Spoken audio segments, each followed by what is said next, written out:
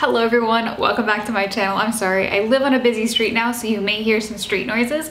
I'm going to buy a lab eventually to negate the sound of the streets.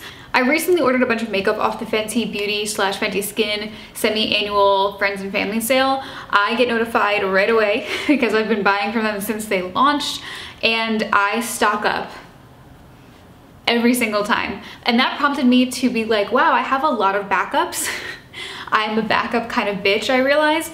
And I thought maybe that would be something that I could share with you guys, like what are my backups and why they are my backups.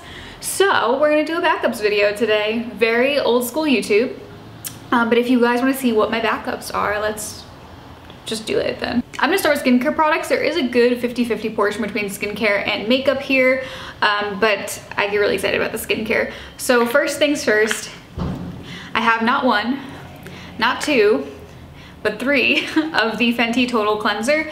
This is my absolute favorite cleanser of all time. I've used a ton. I used to use one from Neutrogena, I use one from Fresh, I use one from First Aid Beauty, I've done Bare Minerals. Like, I've tried every cleanser out there, and it always feels like those cleansers stripped my skin. I have incredibly dry skin, and either they didn't strip the skin, but it didn't feel like my skin was clean, or they really clean, but my skin was so stripped and so dry and so uncomfortable after and tight. I hated it. When Miss Rihanna launched her Fenty brand, I literally bought the trio. I bought the cleanser, I bought the toner, and I bought the moisturizer.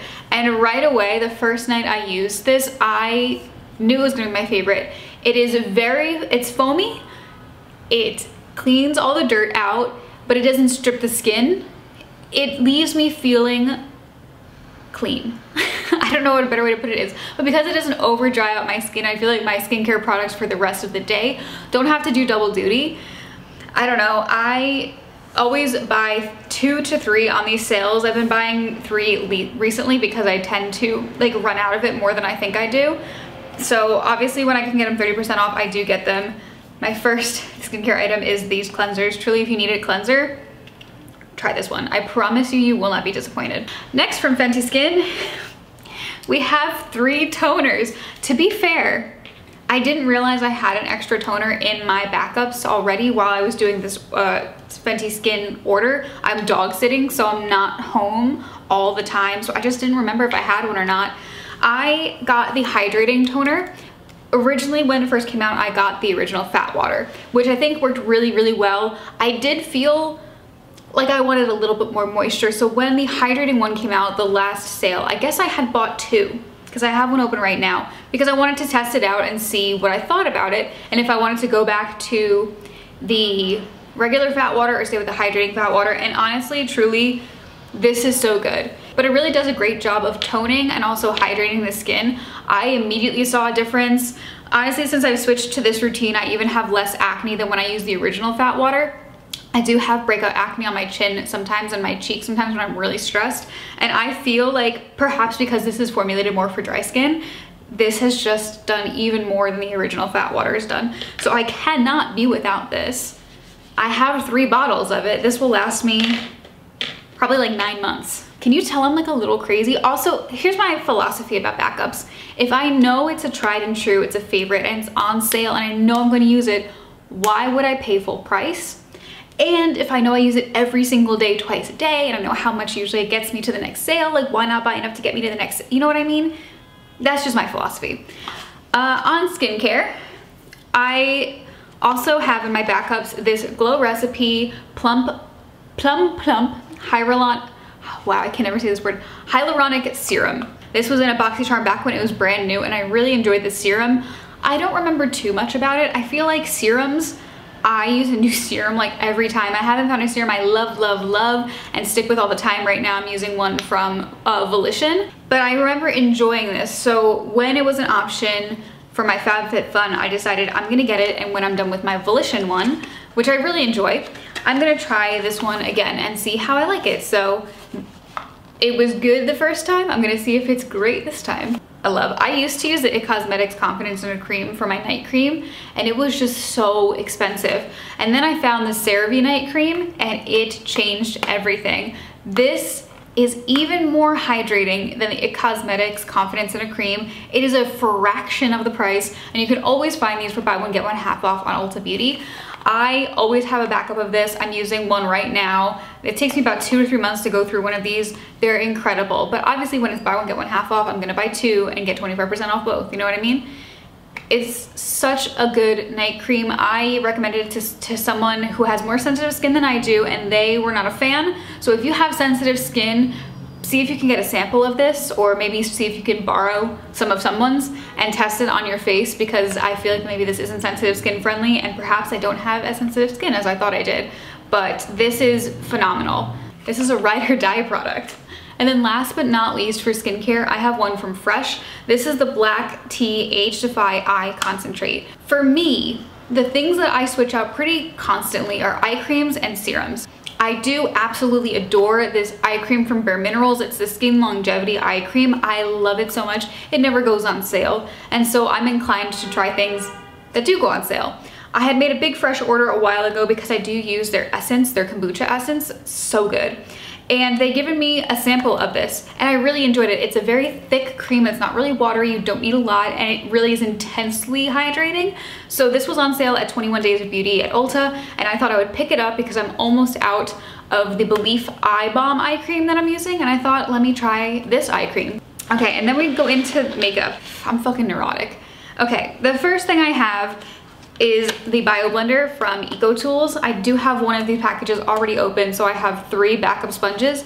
This is the best sponge I've ever used. I know there is criticism that this sponge pierces easily. It does. That, you know, when you first run it under the water, like it's purple for like the first, I don't know, 3 or 4 times when you like really wash it. It is. I don't think the purple never transfers to the face. I love that this is biodegradable. The packaging is biodegradable, but also back in the day, I feel like the Real Techniques sponge was up there with the Beauty Blender. It was phenomenal, and then they changed the formula on me one time and it didn't work for me anymore. This is like the old Real Techniques formula. This is like a dupe for the Beauty Blender. This is so good. I love how the sponge is shaped. I can really get it up into my eye. It's phenomenal. I will never use another Beauty Blender-esque product. The EcoTools Bio Blender is, it has my heart. Time for a concealer. This is the Clinique Even Better Concealer. I originally got this because I'm Diamond. I won't be for very much longer, but I'm a Diamond member at Ulta, and I think about 2 years ago, they had given me a free Clinique concealer with $25 of purchase for being a Diamond member. And I was skeptical, and I tried this, and it really just, there's no hype around this concealer, and it hurts my soul.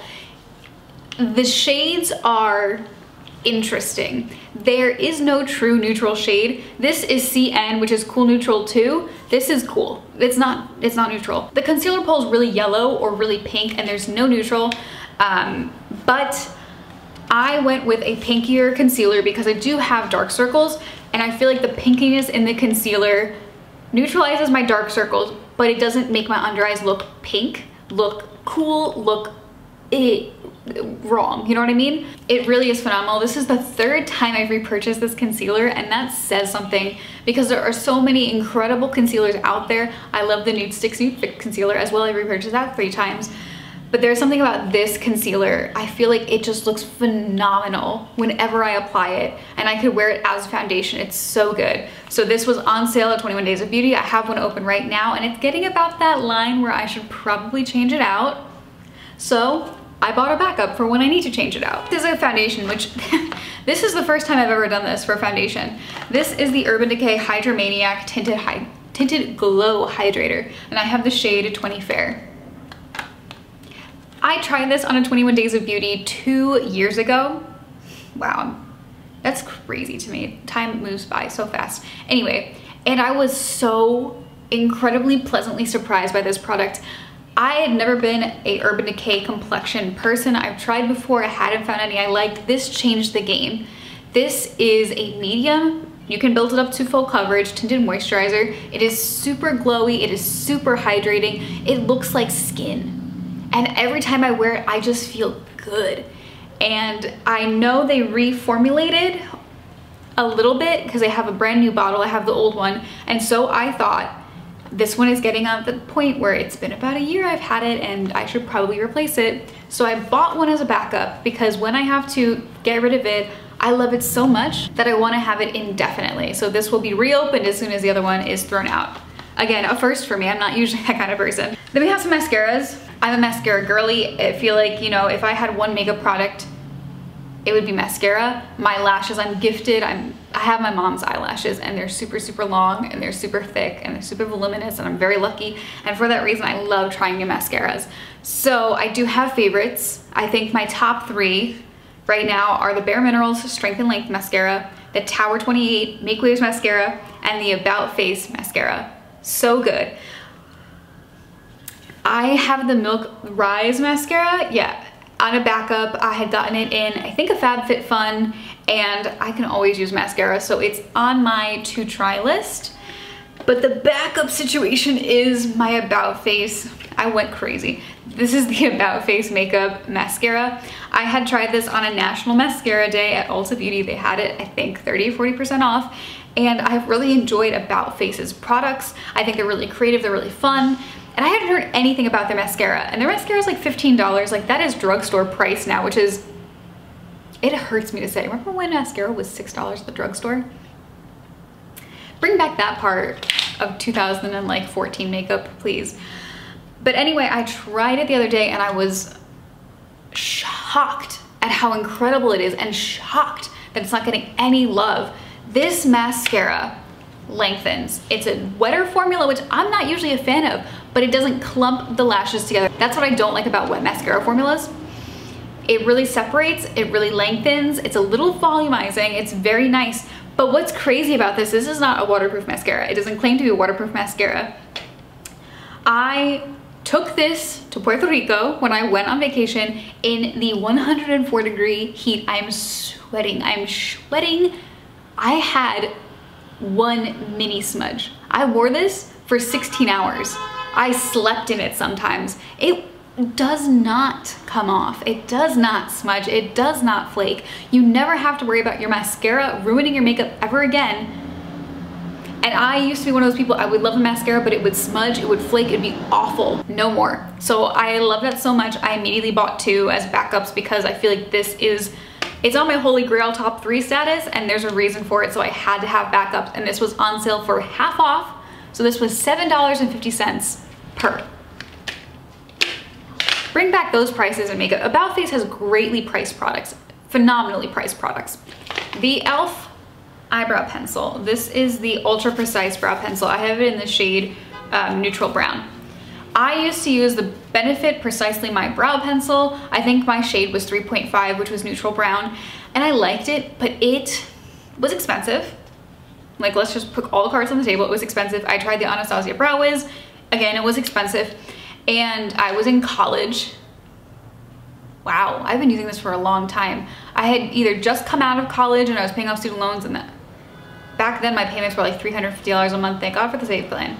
But I wanted to try a new eyebrow pencil, and I hadn't really heard anyone talk about this pencil, but it's $6, and I tried it, and let me tell you, this is the first eyebrow pencil I've used that does not pull too warm for me. That was my big thing with the Anastasia pencil, with the Benefit pencil. It always felt a little warm to me.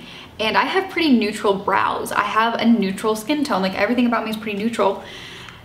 This baby is so good. It is as good as the Benefit Precisely My Brow Pencil, and it is a fraction of the price. So again, when e.l.f. is on sale, I stock up on the brow pencils because it's the only one I use, and it's the only one I have been using for years now. Okay, another brow restock moment for me is the ColourPop Brow Boss Brow Gel. This is in the clear shade. I do right now have the Benefit Brow Gel in my eyebrows, and I don't know if I love it. It's definitely like you feel that it's got your brows like concreted on your face. This I love because it doesn't. It is flexible, it is breathable, it looks like brows. You can definitely like coat the brows and really stick them to desire. I like a fluffier brow, that's just who I am. And I can still achieve it with this. I just feel like this is the more natural look to my brows, and that's what I'm looking for. This is again like $6, and so anytime it goes on sale, I buy multiples of these because I use it every single day. The only time I use the Benefit Brow Gel, because I'm trying to use it up, is when I do my makeup on camera like this. But this isn't my everyday makeup bag. I always have it with me. I brought it with me to Puerto Rico. It's phenomenal. The last thing I have is a concealer. This is from Lancome. This is the Tiny Doll Ultra Wear in the shade Beige Ivory 0110. This shade, I think, is supposed to be my shade. I don't know. It went from like ghost white to this color, and so I got the second lightest shade in the whole collection. Maybe I should have gotten the lightest, who knows. And I was once beige porcelain in another brand, so we'll try it. I do have one concealer I'm working on right now, but when that is done, I need to have a backup concealer at all times. I need to have the backup concealer, this one, the Clinique one that goes in my everyday makeup bag, and then I need one for when I'm doing my makeup on camera. So that is my backup for makeup on camera, and I'm really excited to try it because I've heard good things about it. And yeah, it's hard for me not to open it knowing that it's there, but I am strong and I'm going to use the concealer that I have on my face right now that I'm working through. All right, and the last product is the Beauty Blender Solid Charcoal. This is $50. Sometimes it's on sale at Ulta's 21 Days of Beauty, and you can get it for $25. And when that happens, I stock up. The only thing I clean my brushes and my beauty blenders with is this solid. I know there are dupes. I'm not gonna lie to you, I've tried a few of them and I'm just not impressed. This cleans in a way that I've never had anything clean before. It's the one I trust the most. So I always have a backup, or I always stock up when I can, because you always need to clean your brushes. These are all the makeup and skincare products from my backups drawer or my waiting to use drawer. It's more laid out than I expected. I did just get the Fenty stuff in today. It wasn't that crazy until I got the Fenty stuff in, and I'm almost out of the cleanser that I'm using, so it will be only 2, but I don't know. I guess I'm a little bit of a makeup hoarder. I do, however, know I'll use all of these products, and that's why I decided to get them. I don't know. Do you guys, am I the only one who has a backup drawer? I feel like that was a big thing, like 2016 YouTube, and I haven't seen anybody talk about that or like their empties. I also don't talk about my empties because I'm not smart enough to keep them with me. But let me know if you guys have a backup drawer. What are your backup products, like holy grails that you will repurchase over and over and over again, so when they're on sale, you know, gonna be in that backup drawer. Thank you guys so much for watching. Subscribe if you want to. You can follow me on TikTok for some history content if you'd like that, and I will see you guys in my next video. Bye.